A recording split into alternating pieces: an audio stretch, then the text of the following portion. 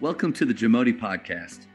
We are all surrounded by amazing coaches and leaders, so let's get an inside look at not just what they do, but how they do what they do.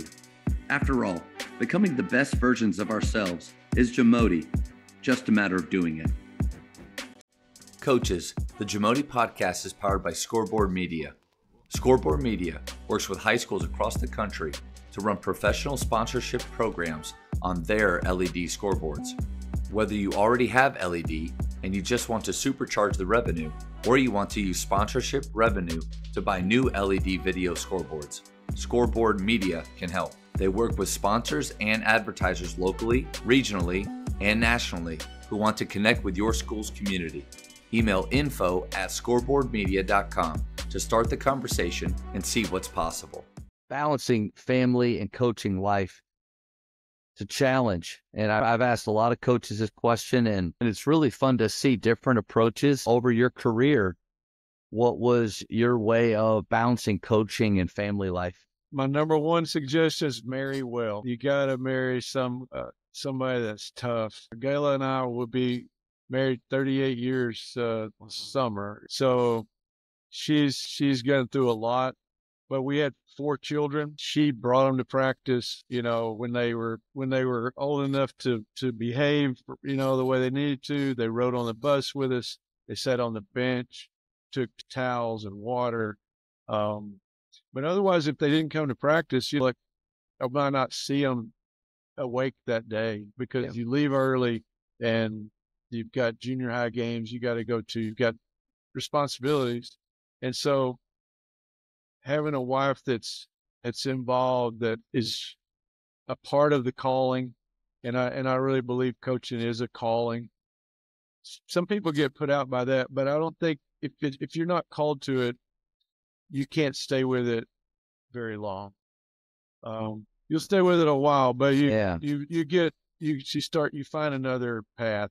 And that's okay. Coach Meyer told me this too. Like, if you don't believe coaching is a calling, wait till your child plays for someone who's not called to coach. That's good.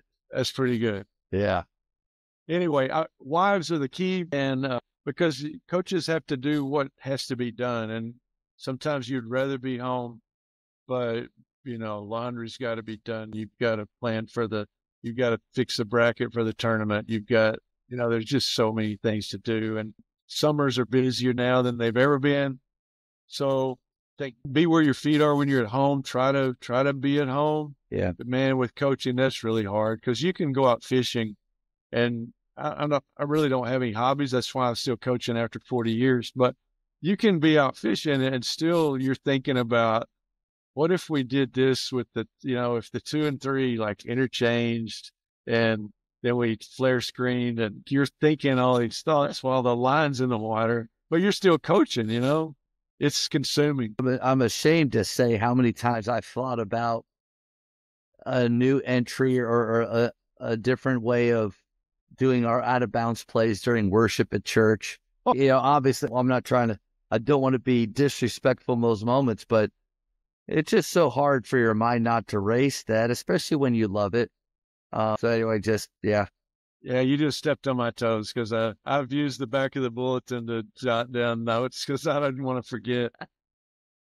You nailed it though, I think. And there's a couple things I've heard a lot of coaches say. Mike Neighbors said he almost got mad at me for using balance. He said, try to have balance. Like, what are you talking about balance? And your point, bringing together coaches that have those younger kids and bring them into it. And one thing, my wife's dad passed away 2 years ago now, a little less than 2 years ago. But when we were dating, he was a football coach for a long time, 30 plus years. And those dudes were, there's a group of coaches out there that understand the grind. It's football coaches 7 days a week. But we were talking about how Jana would do, with knowing what I did and everything. He's like, she'll be a really good coach's wife. And I've never viewed her just the same way you've never viewed your wife as she's just a coach's wife. Obviously, so important to us. But you're right on the money. There's going to be times doing this that it's challenging and there's heartache and you feel like you're letting everybody down. Well, you you don't want to go home and feel that even more. And you want to go home to somebody that you know has your back.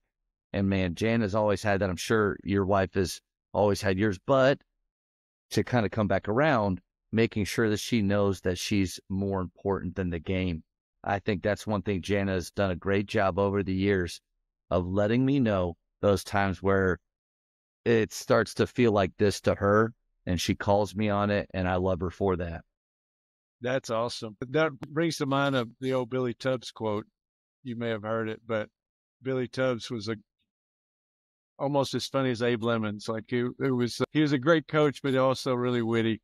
But he said he was at a clinic. He was talking about one night his wife just started crying and said, "You love basketball more than me," and just was kind of caught off guard. He said, "Well, I love you more than track and field," but we won't want to get to that point.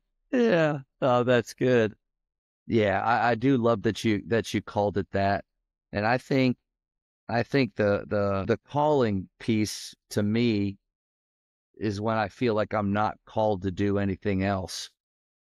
Because I think that word called to do is what people maybe get uptight about, called to do this or that. And kids will say, I don't think I'm called to play basketball anymore. Well, I don't think you really loved it. I think that calling piece to it is just like knowing that we're exactly where we're supposed to be. And sorry, just a quick little story, but there's a few times in my life where I really felt like I physically felt God's presence and pleasure in what I was doing.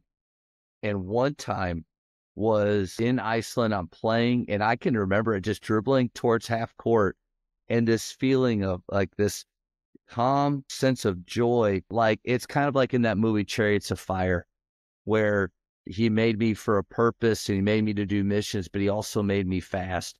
And I feel God's pleasure when I run. Like I felt it at that moment at half court, but I've also felt it sometimes during those moments when a player achieves or does something that we've been working on, and you see the joy, and I feel like I'm a part of that. And like, that's where the calling piece to me is. We all know, if you've done this long enough, that there's a lot of times where you feel like, is this worth it?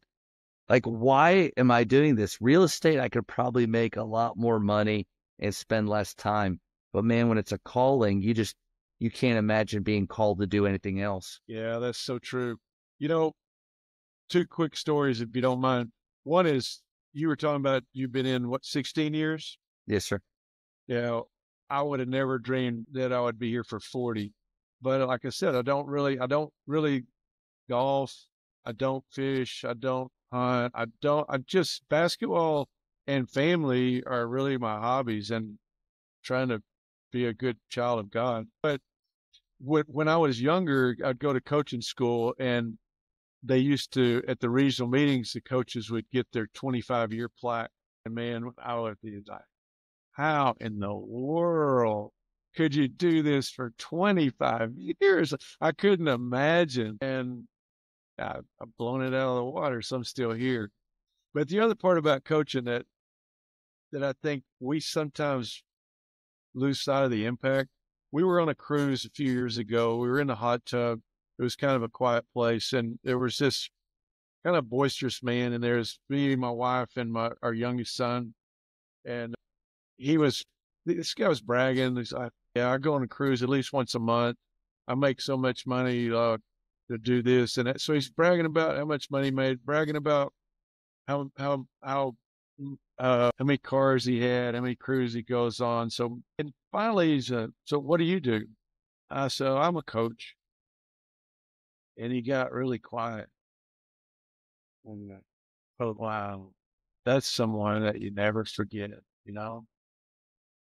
And it completely took him to another place. And it kind of still tears me up to talk about it. But like, he went from arrogance and braggadociousness to just like, wow, hope.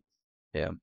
And you could tell that somebody had impacted him. I don't know if it's positive or negatively, but you could tell somebody had impacted him in his life that was a coach. And so that's a great reminder to us that, to be intentional. Yeah. That goes full circle all the way back around to how we started this call. by you as a high school player, never really thinking about you're going to be a dentist. Man, obviously would have impacted some people that way. I guarantee you people would be less happy to see you. I can't stand going there. It's one of my least favorite places to go, but I know the importance of the dentist, but just the people you've been able to impact because that coach saw something in you. Wow. Yeah, now I've got, I don't know, untold numbers of kids that played for us that are head coaches themselves now. It's the tree. Yeah, it's crazy. Just the number of lives they're impacting daily. Yeah. So you talk about humbling. It gets that way in a hurry. Wow. This made me think of a play. I used to go to Bentry Bible Fellowship in Carrollton, and Pete Briscoe was the pastor there when I was there. The reason I loved Pastor Pete, was the very first time when we moved to Texas and we were visiting churches, went and sat there. He just happened to mention in that service that he played college basketball. He actually guarded Karl Malone a few times. And so the moment that I found out this dude played, I was in. This was our church. That's my pastor. But he did a play one time by himself, like a one-man play called The Bema Seat. And about on Judgment Day, when we are in front of Christ, what that could look like. But a big part of it was seeing the lives of people that we've impacted personally, but then watching the multiply effect of how, like, think of the person that influenced Billy Graham, and then all those lives that Billy Graham influenced is accounted for, like, to that guy, Joe, but it was like, and the whole idea now, and this is the character he was playing was a believer, but like most of us, not always living it out, not always sharing, just it's a personal faith. And in that moment, he only had a small group, and talk about treasures in heaven. Those are the crown, like those are the treasures. And he wanted more treasure to give back and to show. But it just made me think of that. And I haven't thought of that play for years, but that is the coaching tree, is the amount of people, Coach. I can't imagine the thousands that you have impacted because of the people that directly, you had play for you or work for you, man. Like, forget wins, which you've had a lot, and years, all those things. I gotta imagine that's a good goal to have. Yeah, that's still the most rewarding thing because, I love to win. I hate to lose. Probably hate to lose more than I love to win. But man, when former players come by, and you hear about things they're doing in their life, and they still call you coach, man, it doesn't get much better than that. Ty Compton from Pikeville University was the first person I ever heard call them coaching paychecks. Like, those are coaching paychecks. When you get that text from a guy that maybe you had some issues with, but after a loss, that's the player that texts you and sees how you're doing. Like, coaching paycheck right there. That's a great way to put it. I wish there had been cell phones when I first started, because, it's you just lose track of people because it used to just be landlines. And now with cell numbers, man, we're able to keep up. I've got a group of 3 former players that we're in a group text, and we talk every single day, and that's rewarding. But hearing from all of them is rewarding. Thank you for checking out today's episode. Please take a moment to subscribe to this podcast, share it with your fellow coaches, and find us on social media for what's coming up next on the JAMODI Podcast. It's just a matter of doing it.